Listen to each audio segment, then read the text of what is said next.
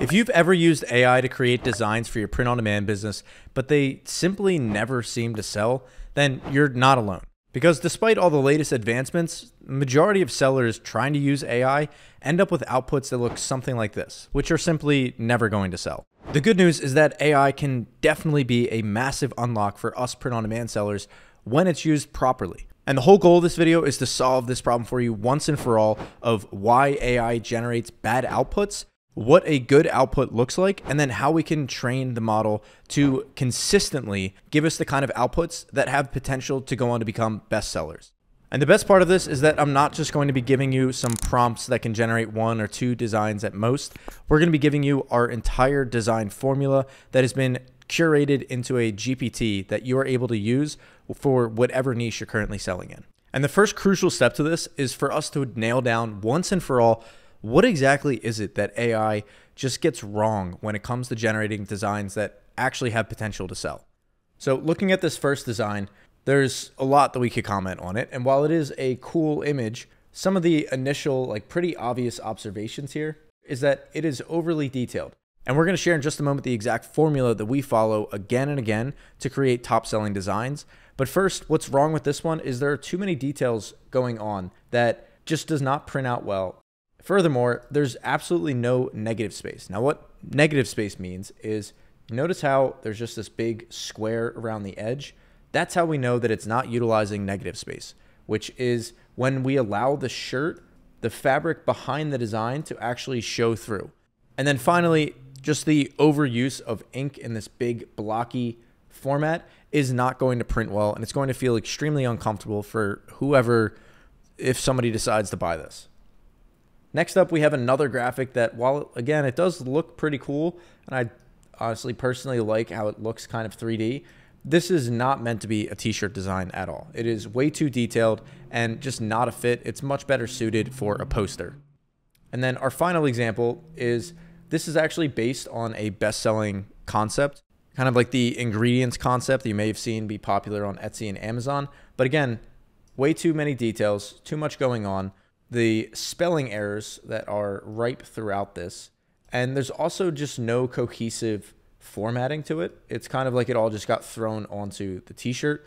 And some of the designs are just way too small for a potential buyer to find this interesting. If somebody looks at this design, that design, or this one, they just immediately get overwhelmed and they go on with their day. Now, the million-dollar question is, why does AI make these bad designs? And it's important that we establish some clear terminology here, that when we say bad, almost everything nowadays that AI outputs is pretty incredible in one way or another. So what we really mean when we say bad is that it's simply unsellable, like not fit to go on a t-shirt. So that's the definition that we're going with going forward. And the thing that made this finally click for me was this right here, which is AI in general, such as large models such as ChatGPT or Ideogram, any large image models have been trained off of an immense amount of image data. And it's a unfathomable amount. Like, picture every image that has ever been taken or designed by any human for all of time being jammed into one compact black box. Now, obviously there'd be a lot in there, and this includes everything from the Mona Lisa all the way over to some beautiful Ansel Adams portraits. So why does AI give us these outputs? Well, it's designed to be horizontal, meaning it is pretty good at a wide variety of topics, but it is not an expert in any one field. So we can think of horizontal versus vertical using a different analogy. If we were talking about a doctor and there's a patient who feels sick, they are going for, a common or general issue, then a general horizontal AI such as ChatGPT can answer a majority of the questions they might have. It's pretty common stuff. And so this is like common cold, common illnesses, or symptoms. That's the kind of stuff that it can do well with. But as soon as we're trying to get into something more specific, such as a heart-specific issue, that's where you need a cardiologist level of understanding. This is where you need a vertical AI that has been custom trained on everything that a cardiologist knows, because this is too specific for a general AI to understand. Now, the good news is that we are able to fix this by teaching our AI our simple print-on-demand design formula so that we finally start generating designs that will actually sell. Now, what is this formula? So the best-selling design formula looks something like this. And the really cool part about this is that you've probably picked up on a few of these things here and there, but here it is all in one solidified place. So there's the concept, there's the style of the design, there's the structure and the layout. This is what's the design about? Is it something that anybody would find interesting? Like, is it a catchy phrase or slogan or relatable topic? Then what is the style? Like, are we using watercolors, pastel, line art, that sort of thing? Then the structure, like the back to the ingredients design that we saw earlier. And then the composition elements. So like, what's the hierarchy of the design? And then the print constraints, and then the product fit. All in all, it's a lot of details to keep in mind. So this is very specific subject matter that we are asking of the AI. Every time that we try to generate, it is not just pulling on best-selling t-shirts. It is referencing its entire database of information that's been trained on. So it is indirectly referencing what it learned from the Mona Lisa all the way through to these, albeit beautiful, landscape photos, which neither one of these has any place being on a t-shirt. So with all these constraints, it can still be a lot to keep in mind. Like, I certainly forget about some of them from time to time. So to simplify things, I took this entire formula along with hundreds of examples of best-selling designs and trained it into a vertical Design GPT that is able to be the cardiologist for print-on-demand sellers. And you're able to get this GPT by clicking the link down below. It's completely free. You just enter your email and we'll send it over to you. And now I'm going to walk through a couple of examples, and then we're going to go through, beyond generating designs, some pretty amazing capabilities that personally I honestly didn't even plan for it to be able to do. But based on giving it all of this data, it's able to do some pretty shocking stuff.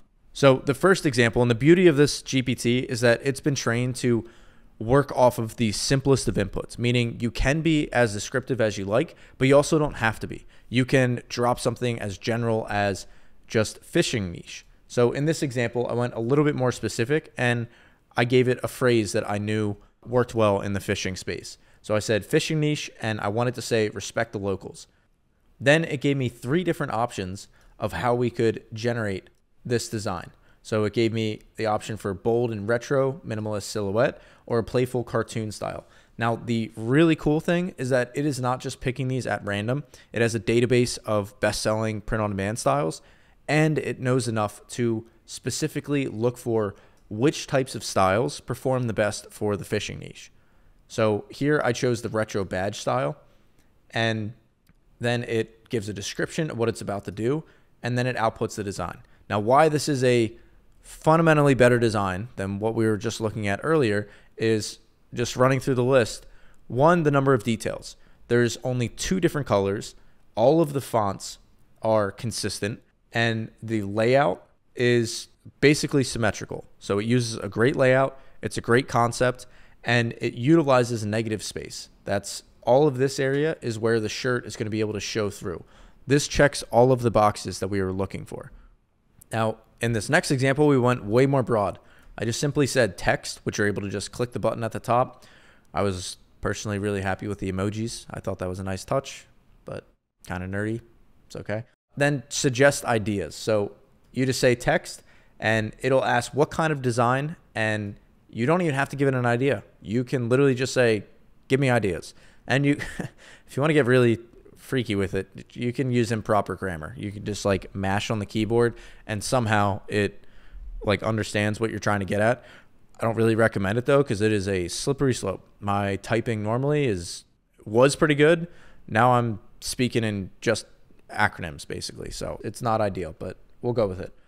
So I said suggest ideas, and then it researched some top selling typography styles because we said a text-based design.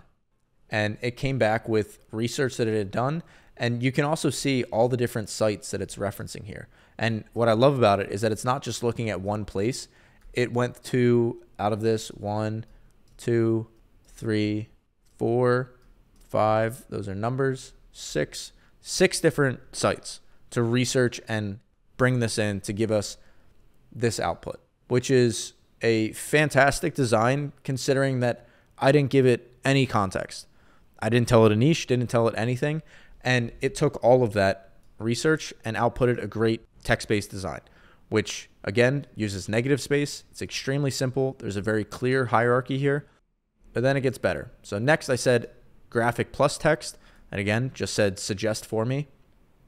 And it gave 5 different trending t-shirt styles.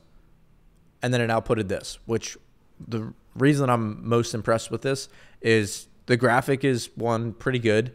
Like it utilizes negative space. It even removed the background, but it also came up with a clever phrase and made the graphic align with the phrase. Because a very subtle aspect of this design is that the frog is looking like sad or uncaffeinated. If you look at the eyes, it's easier to tell like on a t-shirt. It literally understood the concept that we were going for, which the relatable pun here or joke, whatever, is that I need coffee. I'm not caffeinated. Like, don't talk to me. You're normally sleepy. And it captured that in the graphic that it chose, which AI even 3 months ago was not capable of this. And AI, when you just prompt it normally, does not do this kind of thing. This is a prime example of the little nuances that general AI misses when we're asking it to prompt for print-on-demand designs. And again, you're able to get access to the GPT completely for free just by clicking the link down below. And just for anybody who's curious, OpenAI doesn't share any of the data with us. We get literally nothing from it. So it's yours to try out. And don't worry, your niche research and data is safe with OpenAI. But the really cool thing is that it doesn't stop there, because there are so many other capabilities, like I talked about before, that I honestly wasn't even planning for it to be able to do when we started making it. But it's just kind of developed or been able to imply these capabilities from all of the data that it's been given. So first and foremost, obviously it's able to generate designs. We just saw that. Second, research ideas, which we saw a little bit of that, but there's also a research button that we didn't even show in the examples before. So I recommend getting it down below, clicking that and see what it can do for your brand. But one of my personal favorites is it's able to improve your designs. So if you upload one of your, say you go through your whole catalog of all the AI designs you've ever generated that never got any sales, you upload it and say, improve this design. It will analyze it, and then based off of, again, all of its data and its knowledge, it will try to rework your design to make it have like best-selling capacity. Next, it does a phenomenal job of this one, which is iterating on bestsellers. When I say iterating on top sellers, this is like one of the most important aspects of growing a print-on-demand brand. When I say iterating on it, I don't mean to just change the color of the frog or change the type of typography. Like say that this design ends up doing really well, which it is a good design, so we'll see. But when I say to iterate, I mean to build off of it to create new potential bestsellers. Now, creating a new potential bestseller is not changing the frog or changing the cup of coffee or adding like an extra thing of steam. What I mean is breaking down the elements of what makes this a best-selling design. So we have a graphic here, then we have typography here, and then we have a relatable phrase that also relates to the graphic.